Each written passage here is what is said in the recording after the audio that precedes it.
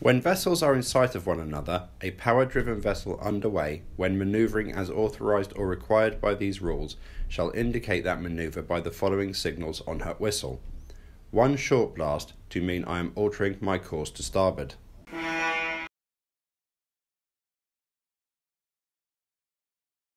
2 short blasts, to mean I am altering my course to port. 3 short blasts, to mean I am operating astern propulsion.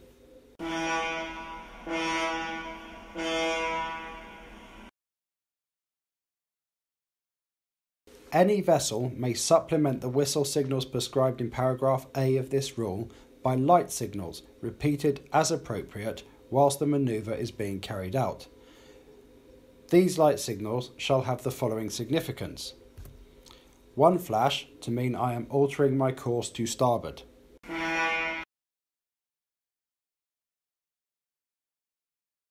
2 flashes, to mean I am altering my course to port.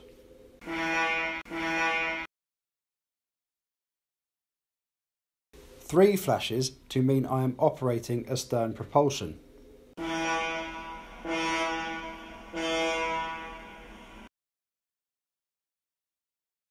'The duration of each flash shall be about 1 second, the interval between flashes shall be about 1 second, and the interval between successive signals shall not be less than 10 seconds. The light used for this signal shall, if fitted, be an all-round white light, visible at a minimum range of 5 miles, and shall comply with the provisions of Annex 1 to these regulations. Annex 1 being the technical details of lights and shapes. When in sight of one another in a narrow channel or fairway, a vessel intending to overtake another shall, in compliance with Rule 9E Part 1, indicate her intention by the following signals on her whistle. 2 prolonged blasts followed by 1 short blast, to mean I intend to overtake you on your starboard side.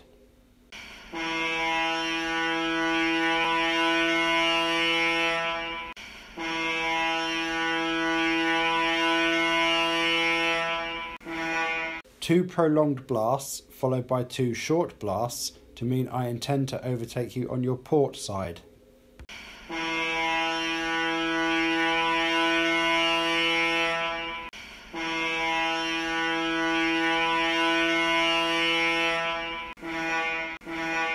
'The vessel about to be overtaken, when acting in accordance with Rule 9E Part 1, shall indicate her agreement by the following signal on her whistle.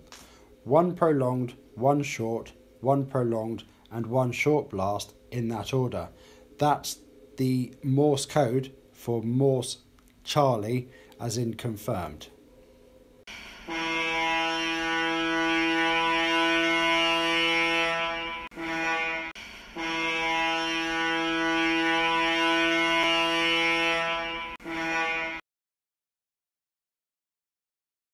When vessels in sight of one another are approaching each other and from any cause either vessel fails to understand the intentions or actions of the other, or is in doubt whether sufficient action is being taken by the other to avoid collision, the vessel in doubt shall immediately indicate such doubt by giving at least 5 short and rapid blasts on the whistle.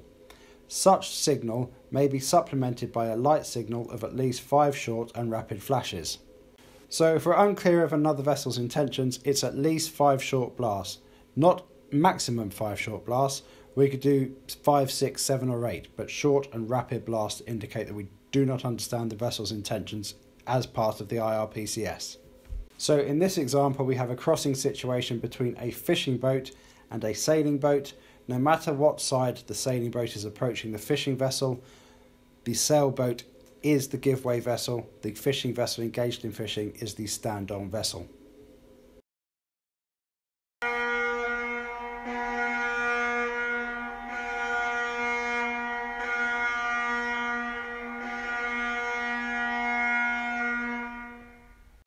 A vessel nearing a bend or an area of a channel or fairway where other vessels may be obscured by the intervening obstruction shall sound 1 prolonged blast. Such signal shall be answered with a prolonged blast by any approaching vessel that may be within hearing, around the bend, or behind the intervening obstruction.